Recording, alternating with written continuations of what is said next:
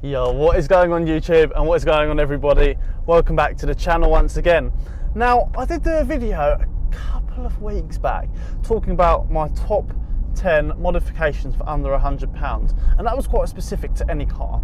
Now, as you guys probably know if you're followers of the channel, if you're not a follower and you're a new subscriber, hit up that subscribe button, you will definitely be missing out. I own a Mark 1 Mx5, and today we want to do a top 10 video which is a lot more specific to that. So we're going to talk about the top 10 free modifications you can do to your MX5. Now this list is going to cover the Mark 1 and the Mark 2 MX5. I'm not going to be going to NCs and NDs in this video, mainly because I've never owned one, and you know, you probably can do some of these modifications, but you probably wouldn't want to on the slightly newer models. A, because they're probably not needed, well, some of them are definitely not needed, and B, because some of them may devalue the value of the car. It depends on the buyer, but anyway, let's fire away. Now, first on the list is a foamectomy seat modification. Now, for anyone who's a taller MX5 owner, they'll know very well that finding space inside the MX5 can be rather difficult. Now, I'm 6'2", so it's safe to say I'm a fairly tall fella. And you know what, actually, I think the MX5 quite well, even without this, but it is definitely beneficial. And once I did this modification, when I had stock seats, now I've got bucket seats, but when I had stock seats, it did definitely give me the extra inch or two of legroom and headroom in the MX5. Now, what I mean by doing this is what you're going to do is you're going to go ahead and unclip the bottom of the seat. So you're going to take the seat out and you can basically take off the bottom tray, and there's the foam part which goes into like the base of the tray. You can actually just slice that off and cut it off completely. Now, what that does, it allows there to be a bit less foam, so you sit lower in your seat. This is positive because it gives you extra room, but it also can be a negative because if you do cut off too much, you can actually feel, not the floor pan, but the floor pan of the seat, which is definitely not uncomfortable. But then again, the MX5 isn't historically known for being the most comfortable car anyway, so yeah, I think it's a pretty good modification to do, especially if you need the additional leg and headroom. Another benefit of this, it also just means you're hugged slightly more in the seat because you sit lower down, so the sides of the seat actually almost act like bolsters on a bucket seat. Definitely not the same effect, definitely not sufficient for track driving, but then again, it's an added benefit if you are doing this modification and if you're considering weighing up the options for and against. I'd definitely consider that point as well. Second on the list is a rear bumper cut. The bumper on the MX5, or the rear bumper anyway, almost acts like a parachute, because if you've seen one, it's kind of shaped like that. So air comes through and it basically gets trapped behind that bumper, which thus creates drag. Now, a bumper cut is when you basically cut out the middle section of that, which wraps back around on itself to almost alleviate the, I guess, umbrella effect it has in catching air. And what this does, A, it looks pretty cool, looks a bit mean, looks more performance orientated. I really like the look of it, especially with my dual exit carbide catback exhaust system. I think it just looks really nice, really clean. Fucking hell. Yeah, like I was saying before, the phone went absolutely flying off my mount. Yeah, I think it looks really nice, really clean. Reduces drag. What I would recommend when you're doing this is mock up a stencil. So where there's the original cutout for the exhaust, I basically mock that up with mock up a stencil which traces that. Then you can flip it over and do it on the other side, measure it all up really nicely. Always remember, measure twice, cut once, and it will stop any problems when doing this sort of thing. I'd also recommend taping it up and masking it up. I did do a video on this, but we won't go into it now, but the channel was rebranded. All of my videos are no longer on the channel, so I haven't got a video of it, but mask it up and it basically stops melted plastic coming up and ruining your paint. So definitely do that, and then yeah, just file it down. Job will be an absolute good one. So that's number 2 on the list, a bumper cut on the rear of the MX5. Now number 3 on the list is a modification which I kind of have done and kind of haven't done. Number 3 is an AC delete. Now the AC compressor unit weighs, I can't remember off the top of my head, so I'm not gonna just bullshit a figure, but it weighs a hell of a lot. And it's a weight which you can cut completely from factory. Now ignore that sound in the back, there's a bottle of Prosecco rolling backwards and forwards whenever I brake or accelerate. So ignore that banging sound if you can hear it. Hopefully it's not smashed, because I kind of fancy a nice little tipple tonight. But anyway, it weighs a hell of a lot. Personally, I don't need it. I live in the UK, South London, massive. And, and basically I don't need AC. Like, for me, it's a bloody convertible car. If I get too hot, I'll open the windows and take the roof down, and the wind does a perfectly sufficient job at cooling me down. Maybe if you live in a hotter climate, this wouldn't be as advisable, but anyway, it worked well for me. Now, what I did, because my car actually wasn't like spec from factory with AC. It obviously just had the standard like blower and heater, and I deleted the whole lot. So literally it doesn't even blow air out the vents. It just can't. I've like bypassed the 2 hoses which come into the cabin of the car, just literally just connected them up, and yeah, removed all that weight, which literally shaved off bloody, it's got to have been like 20 kilos maybe, something substantial like that anyway. If I'm completely wrong, don't blast me in the comment section down below. That's just a rough guess. I've done it ages ago off the top of my head. But yeah, I'd recommend doing this. 1, it just frees up weight, and 2, I didn't need it. It's a free modification, so you can up that power to weight ratio. So yeah, that's another one on the list. Now, number 4 on the list is to depower your steering rack. Now, you know what? I've never actually driven an MX5 with power steering, so I can't comment. My car, again, was spec'd from factory with no power steering option. And you know what? I absolutely love the steering feel, the handling of the car. It just feels so raw and bare bones, almost like a, I don't know how you describe it, almost like a go-kart. I mean, I know most people do refer to the MX5 almost like a go-kart chassis and a go-kart platform, but yeah, I really like the car without the power steering. And actually, tell a lie, I've driven my friend's Mark II. Was it Mark II? No, it was the Mark 1 he got. That's Aaron, Car Obsession. I'm not sure if he's watching this, but what's up, buddy, if you are. I drove that Mark 1 when he first got it, took it for a test drive. That had power steering, and yet, again, handled really well. I just personally prefer the feel without the power steering. I really like it. So you can depower your steering rack. That doesn't lose too much weight, but it, you know, it removes the power steering pump as well, which is a fairly meaty object, same as the AC compressor also. So yeah, definitely one.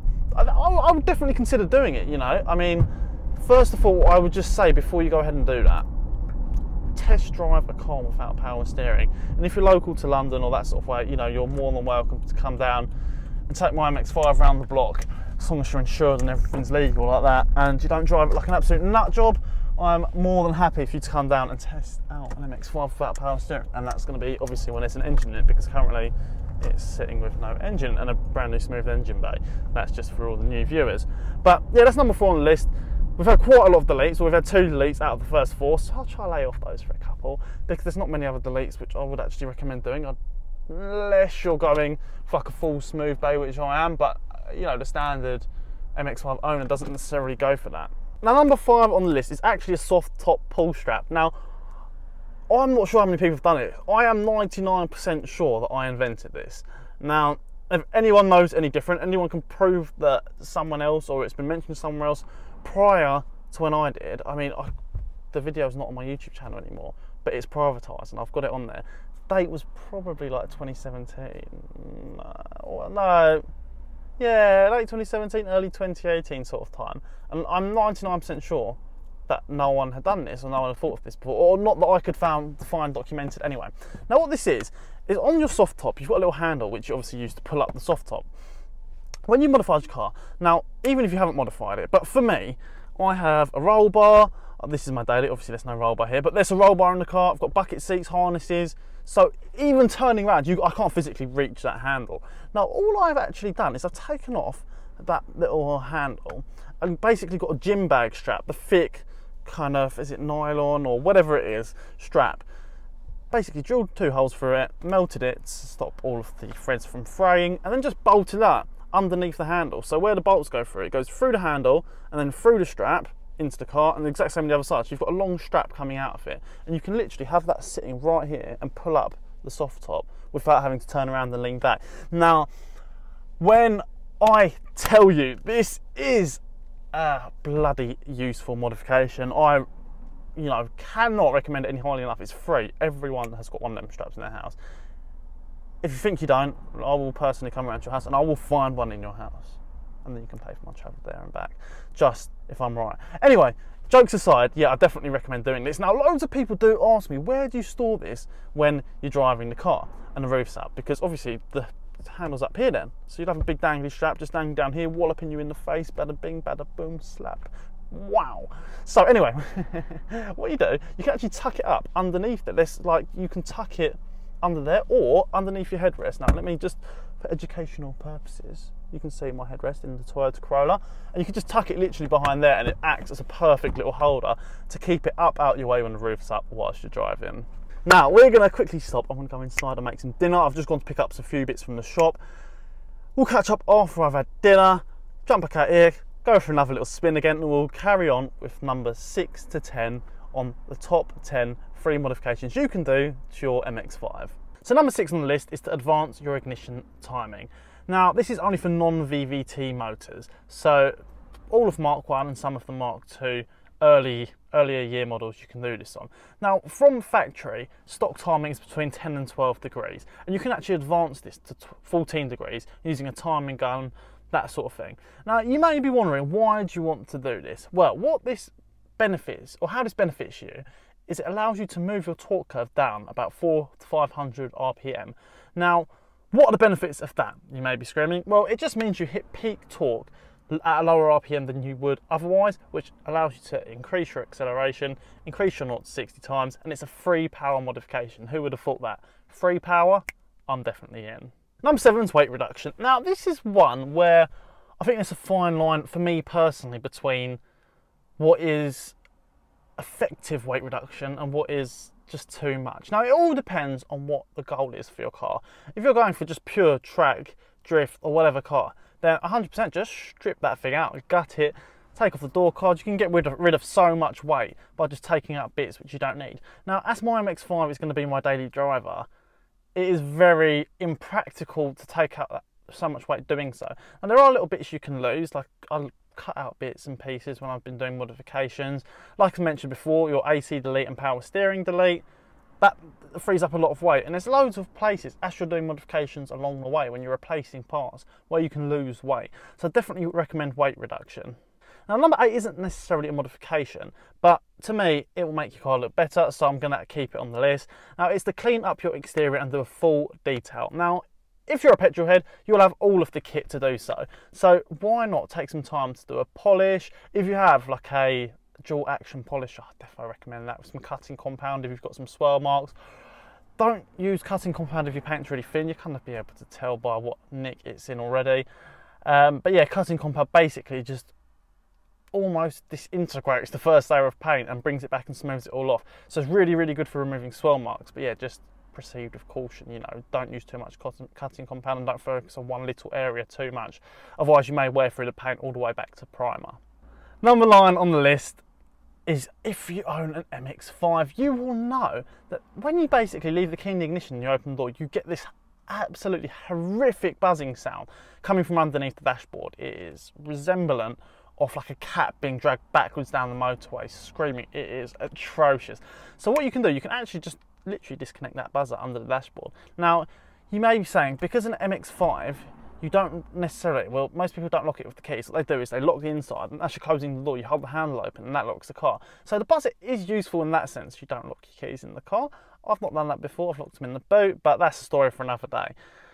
But if you're sane enough, I think personally I'd rather risk getting my keys trapped in the car than listening to that buzzing sound every time I get out of the car, because it did my absolute nut in. And it's literally as simple as you locate that buzzer and you rip that plug out literally, or cut the wires and just neaten it up slightly, whatever you want to do. But deleting that buzzer is definitely great for your sanity. And number 10 on the list, I have mentioned weight reduction quite a lot in this video, but what I would recommend as your final weight reduction tip is to remove your hairdryer and your hairdressing or barber's accessories from the boot. Now, as you know, all MX5 drivers are hairdressers, and these tools and equipment can take up unprecedented weight in the boot. So it's as simple as literally popping open your boot and removing those bad boys when you're not working on your clients.